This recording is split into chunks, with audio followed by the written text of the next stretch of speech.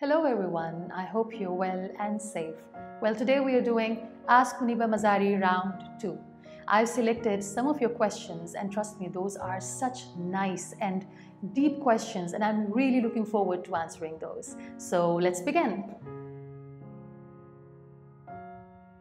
Well, I stay positive by not being negative. I know it's easier said than done, but let me tell you something. When you realize that whatever is happening around you is not in your control, but what you certainly can control is everything that's happening inside of you.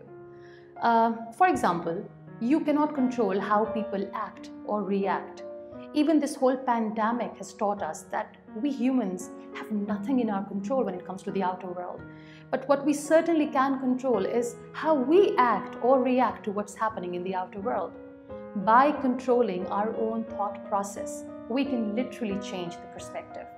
And also, if you want to stay positive, please block toxic people.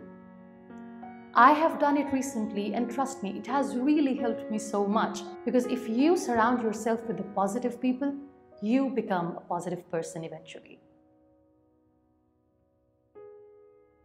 Well, a lot of people have asked me this question and I repeatedly say that yes, there are moments when I feel weak.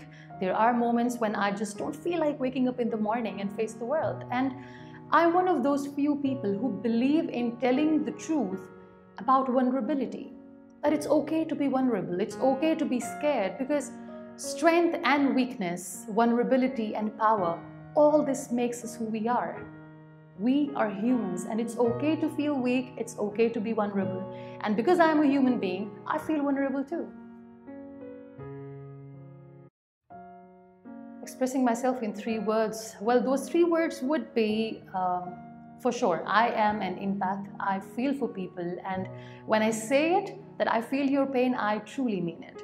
I am a survivor, and I think with time I'm becoming a good listener. Well, I don't believe in reacting to whatever is happening around me, and hatred is one of that. I think it takes hating on someone to understand how taxing and painful this negative human emotion is. Hatred does not harm anyone but the hater himself.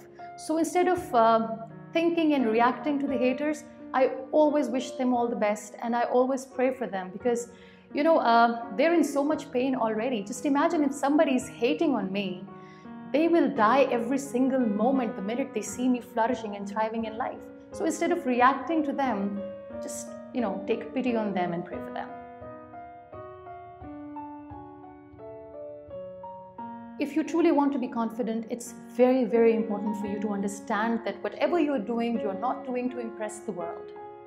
Even if you are delivering a speech, you're not delivering a speech because you have to impress whole of the audience. You are delivering the speech because that is your true calling in life. And whatever you are doing is coming from your heart with the purest of your intentions. And once that is sorted, you're confident and you're not scared of impressing the world, because even if the world is not being impressed by you, you'll be fine.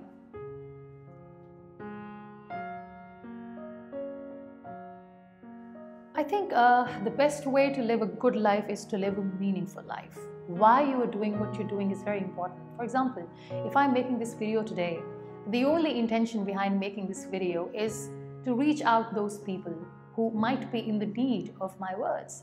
And that's what it is. Anything that you're doing, just make sure that your actions are helping people out and that you're doing everything with the purest of your intention. So I'll repeat what I just said, that if you want to live a good life, live a meaningful life.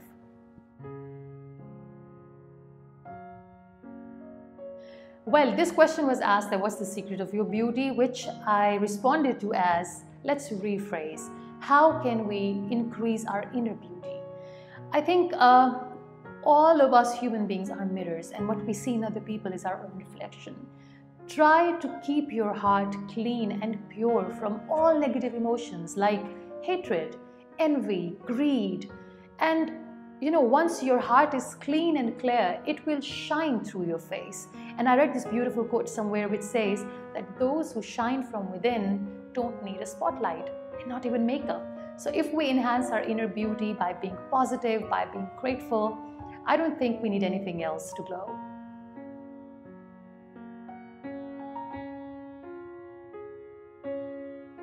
it's a beautiful question. Yes, there are times when there is no ray of hope, when there is no light at the end of the tunnel. For example, what if you have acquired a permanent disability, like in my case? What about you lose your child or your loved ones or your parents, and those who have gone are not coming back?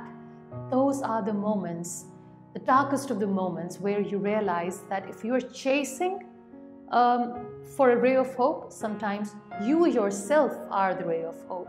That's why I say that I tried to find a hero somewhere to follow, but I couldn't find one, so I became one.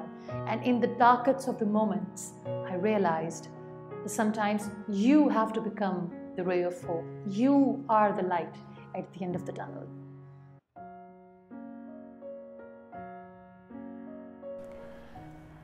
No, I think I'm not a strict mother at all. In fact, we were having a conversation the other day and Niall said, "Mom, you don't stop me from being naughty every now and then. Why so?"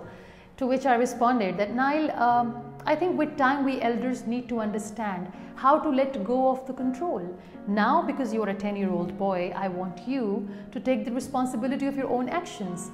And that's called self-growth." And he replied, "Wow, Mom, you're smart." So I'm not strict, but yes, I do believe in discipline. And the only thing that really bugs me and ticks me off is when somebody is being rude and unkind. And Niall exactly knows it. So he tries to be kind and considerate and decent. And that's all what matters. Rest, I just want my son to be a good human being. And definitely I want him to be the best in whatever he does. But I'm not strict at all.